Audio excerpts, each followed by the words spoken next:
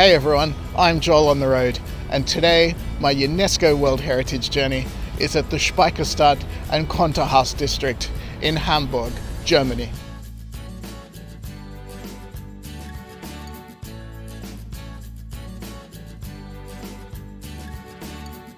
So this is Hamburg in northern Germany, and for over 1,000 years it's been one of Europe's most important trading ports, despite being over 100 kilometers inland. Now the World Heritage area here is known as the Speicherstadt, and it was a maritime area constructed between the 1880s and the 1930s, when Germany was undergoing massive growth and the companies here needed room to expand their shipping operations. Let's check it out.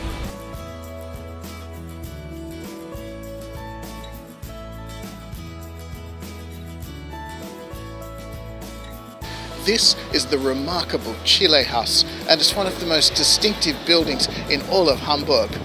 Now, it was constructed in the 1920s by a local shipping magnate and the richest man in Hamburg, who had made his fortune trading saltpeter with the country of Chile, hence the name. Now, there's almost 5 million bricks that went into the construction, and it's designed to look like a ship, which it really does, very much so. And it's almost impossible to determine how much money got sunk into this, because aside from solving difficult design problems, it was also designed during the early 1920s when Germany was suffering from hyperinflation after World War I.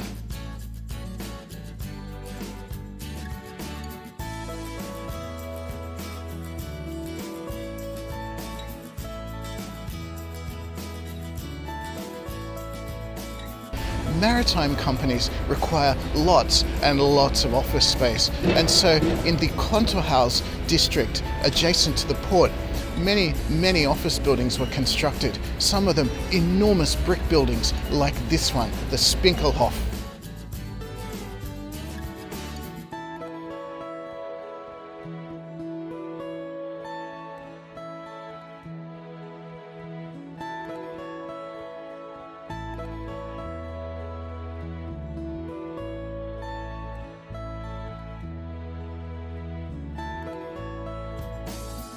I've never really thought of red bricks as a particularly attractive building material, but walking around here, it's just really evocative. You know, the buildings are in fantastic condition, and it really gives you a sense of what the working port would have been like, with goods from all over the world, the coffee and the tea and spices and all sorts of stuff like that. Now, of course, the shipping still happens here in Hamburg, though the port operations have moved out of the city itself, and with large container ships that certainly wouldn't fit under these bridges, let me tell you. But it's great to see that the buildings are all still in use. There's apartments in there, and offices of design and media companies and trendy startups, and for some reason hundreds and hundreds of carpet retailers as well.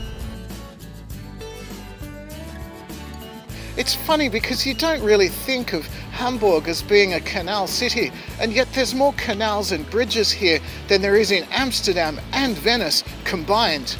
And it's great to see all the buildings and the warehouses being given a new lease on life as well. There's quite a few tourists around, and yeah, it's just a really nice place to be.